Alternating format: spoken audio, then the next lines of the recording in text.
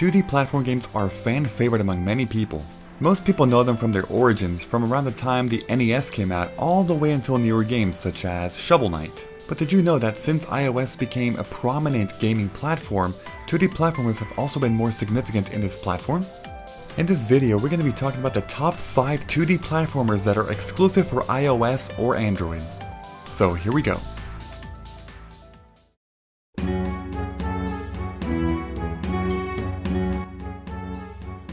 Devious Dungeon came out for iOS in 2014, while Devious Dungeon 2 came out in 2015. These two games were developed by Ravenous Games, and overall they're both pretty similar to one another. But part of the reason what makes them stand out a little bit more above most others is the fact that they're very fast-paced. They're very fun and also very simplistic, but at the same time it does feel like you're making progression throughout the game. The reason why is because the more enemies you defeat and the more progress you make in terms of finding secret items, the more money you've made. And that money can then be spent on new equipment, new armor, and so on and so forth. The two games are well known for having random room generators, which means that one playthrough is not the same exact thing as a second playthrough, or a third playthrough, or a fourth playthrough, and so on. There are also break rooms as well as bosses, and overall the boss battles are super fun. In terms of controls, it's very simple. Simply jump, attack, and move left or right. And that's it. Very simple. The difficulty is right on par. It starts very easy, but it progressively gets a lot harder, a lot more challenging, but at the same time, you are developing your skills, your health, your defense, and so on, which does make the difficulty on par. Not too easy, not too hard. Perfect difficulty. Overall, the Devious Dungeon games are really well known for being fast-paced, fun, and just very simple to play in your spare time.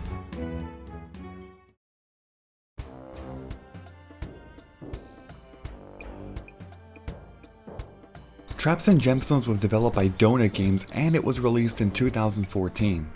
The game defies the norms of what a typical 2D platformer should be. The biggest reason why is because there is not a real big emphasis on combat or fighting. Instead, the really big emphasis is instead on exploration. The entire premise of the game is to uncover the big raveling secrets of a giant pyramid. So the explorer, which is the main character, must then go around the pyramid and try to uncover the secret. There's also a lot to be exploring optionally, for example a lot of weapons, a lot of items, relics, and secret rooms as well. Overall the game is about exploring and collecting as opposed to combat. Even though there are some weapons, there's not a whole lot of combat. Because there's not a whole lot of combat, you actually always die in one hit. However, keep in mind that it's really all about just avoiding attacks, and in general it's not too difficult to avoid attacks. The relics are the story progression of the game. The more relics you get, the more places you can then discover, and once you have all relics, you pretty much beat the game. As previously mentioned, the entire game takes place in only one giant pyramid, which means that the map is only one huge section, which is pretty interesting as opposed to other 2D platformers that rely level by level. It also shows what percentage of the pyramid you have yet discovered, and yes, you can reach 100%, which is the ultimate goal of the game as well. There's also a couple other things as well, such as riding minecars, which kind of resembles Donkey Kong Country, and then swimming underwater, and many other things as well. Also a big plus, this game does in fact support MFI controllers, which is always a nice perk. So that's the game.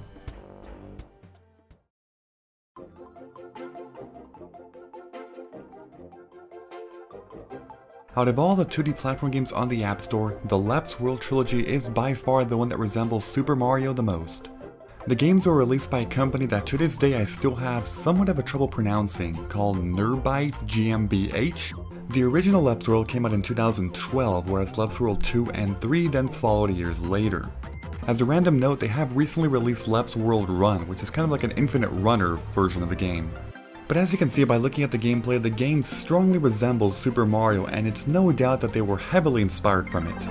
The levels are also detailed in that way, for example 1-1, 1-2, 1-3, and so on and so forth. The levels are rather short, like Super Mario in general, and there's a lot of coin collecting, acorn collecting, and defeating enemies and jumping on top of them as well.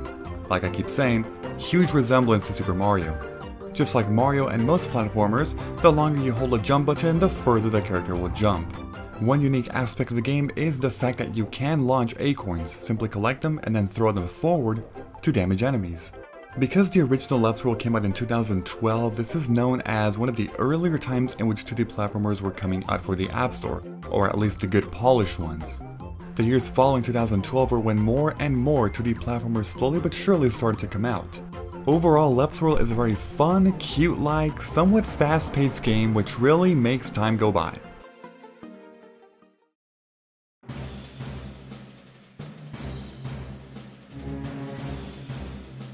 Story-Go is a very unique 2D platformer in the App Store when compared to many other 2D platformers in the App Store.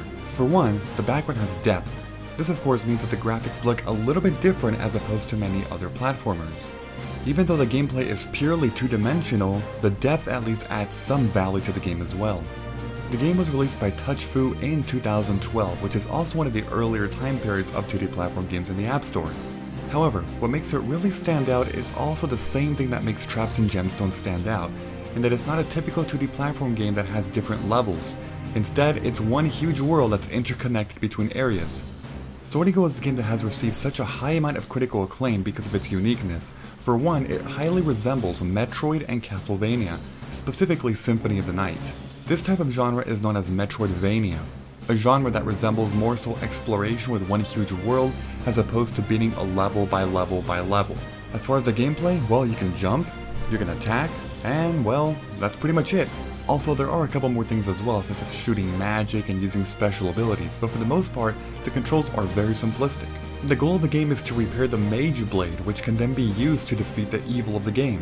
But because it's a Metroidvania style of game, there is so much exploration and so many secrets to obtain as well, which makes the game that much more entertaining. Overall, the game is really well loved, so it's always a recommendation to play it.